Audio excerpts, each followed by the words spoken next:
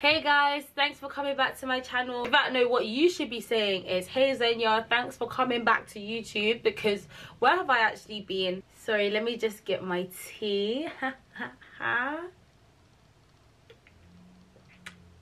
Actually really good.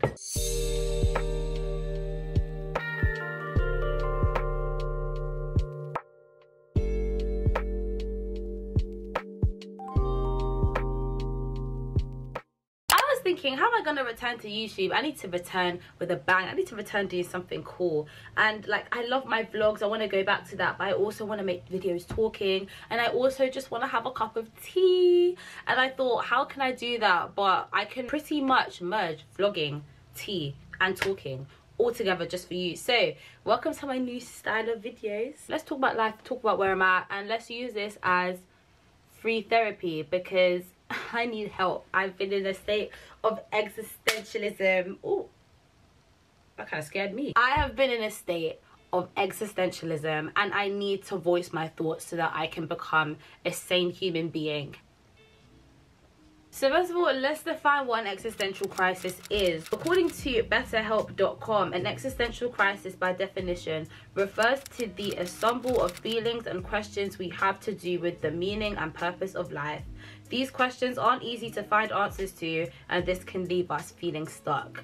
Now, I have been feeling in a state of existentialism for the past 6 months, not really knowing what I want to do with my life. And at the root of it all, I blame myself, which I know you're not supposed to do, but let me explain why. I define myself as Hannah Montana because I'm the best of both worlds, academic and creative. I can do an essay and I can get an A or an A star, but I can also write and create and film and edit, produce. So I have those two sides to me. In college, because I went to a sixth form that was a college, shout out to my Woodhouse people, I was able to do my music outside of school and, you know, film, but at the same time I was getting A's and A stars, and I was attending my lessons, and I was doing my coursework, and I was blah blah blah. So I was able to exist in both spaces. But at university does become your life, even though you're in full-time education up until you're 18, so technically like it is a full-time job.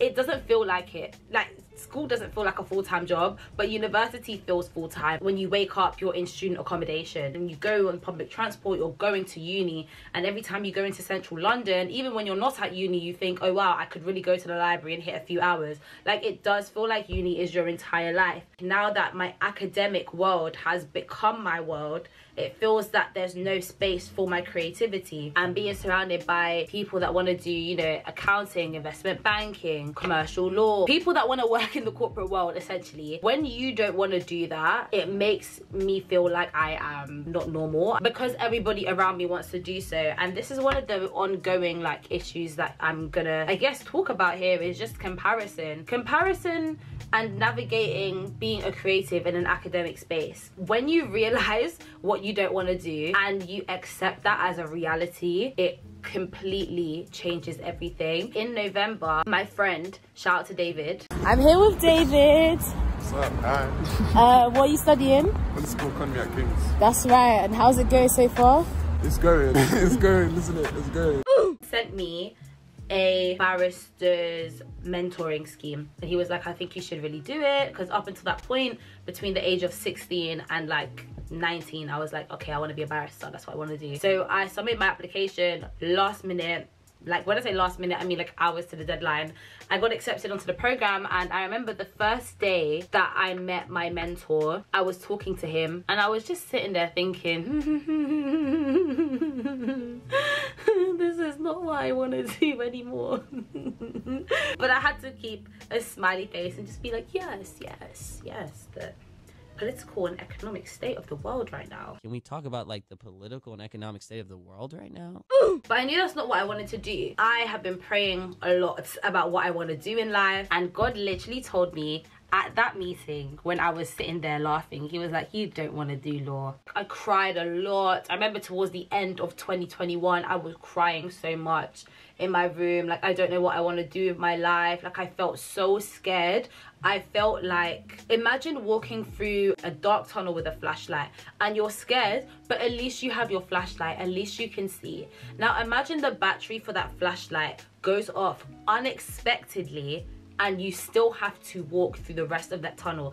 That's what it felt like between November to now. Like, it feels, and it still feels like that. It feels like I'm living every day walking in a tunnel with no sight. I just feel like there's so much pressure on young people for us to figure out, what is your life goal? What is your 10-year plan? What is this? What is that? Especially in hustle culture, especially with the we all have the same 24 hours in a day type people that are like, what's my next goal? What's my 5-year plan? What am I gonna do in 5 weeks? How am I gonna make this much money? How am I gonna hustle? And it's like, you get so caught up with thinking that that is the norm. That is how your brain has to function and process to be successful. Ultimately, I always say, oh, I want to do a career that I will love. Like, if I don't like the job, I won't do it. But at the same time, if it won't bring me success, I also won't do it. If it won't bring me a bit of money, I also won't do it either. So it's just so long. It's so long. And another thing, finding out what you want to do but feeling like you're falling behind is an issue that I have been feeling a lot recently, especially because like a lot of my friends, and this goes back to the whole comparison thing,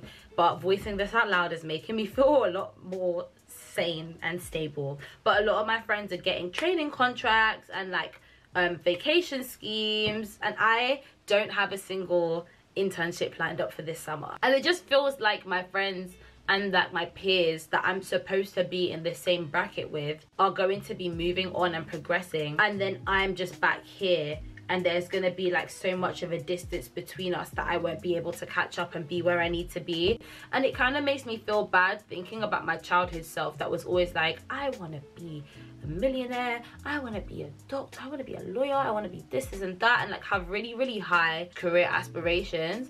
And now getting to the age where we need to be making that happen and not feeling like I want to do that anymore, it's been pissing me off. Like, I'm not gonna mince my words. I feel really annoyed, and I feel like I'm letting my childhood self down. Thinking about my future makes me feel sick to my stomach, because I see my friends where I should be, where I feel like society has told me that I need to be, and not be with them. And that's where I am now. That's how I feel. Welcome to the kitchen, where today we're making hot dogs. Wow, I've voiced over whatever it is I'm saying. So back to me in the studio. Yeah, but there are some takeaways and there are some things that I've learned. I can't compare myself to my friends because I don't want to do what they're doing. And I think also I really blame the education system for a lot of our problematic development as young people, but especially with this timeline, ticking time bomb thing of by the time I'm 25, I need to be here. By the time I'm 30, I need to be doing this. And I think because of the whole year group system in school, how you have like year 1, year 2, year 3, all the way up until year 13, we have to mentally deconstruct this year by year progression. You have to pass one year to go to another and keep going up and going up. It makes you feel like that is how the real world should be. So by the time you're like 18, when you turn 19, you have to be at a certain level, and there's like levels to go up and years to go up in. But life's not like that, especially when you come to university and you find that you're entering your course in first year at 18, but there's also somebody entering your course that's 21. Like, there's already been a 3-year gap, but somehow you are at the same place. And that's not how the real world works. Like, there will be somebody at your company that's 5 years younger than you, and you're at the same level as them. You just have to make it work. Shall be within you. Now run again, get the whole world talking. Everybody wanna cut the legs. We want the fun.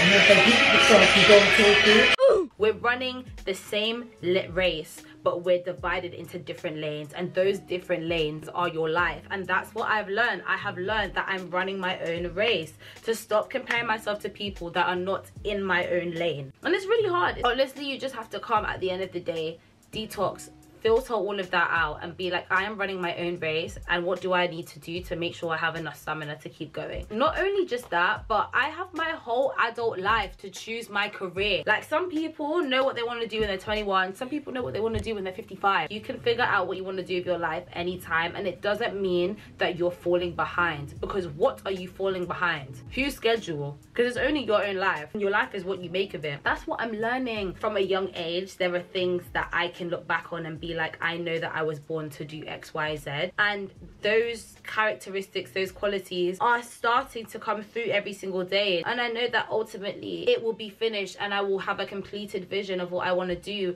when I'm older, but maybe I don't have that now, and it's okay. But what am I doing now? Like, I just need to be faithful in my uni work, with my social media, faithful in the things that I enjoy doing now. Somewhere down the line, I'm gonna figure out what I want to do when I grow up, and it's okay, and it's actually okay. It's okay. Like, I'm running my own race, and that's all I need to think about. But boy, this existential crisis is mad, but it's fine. It's fine, and I'm gonna get through it, it's fine. All I can do is drink my tea. That's all for this video. Thank you so much for watching. I do feel a lot better after rambling. Therapy vlogs, I like that.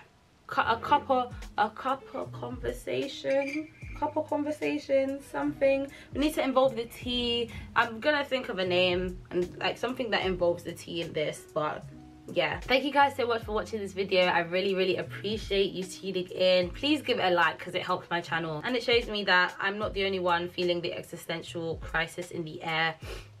Maybe it's the smell of the prices going up in London. Anyway, thank you guys so much for watching this video. I will catch you on the flip. My social media links are in the description, and I hope you have a fantastic and wonderful day.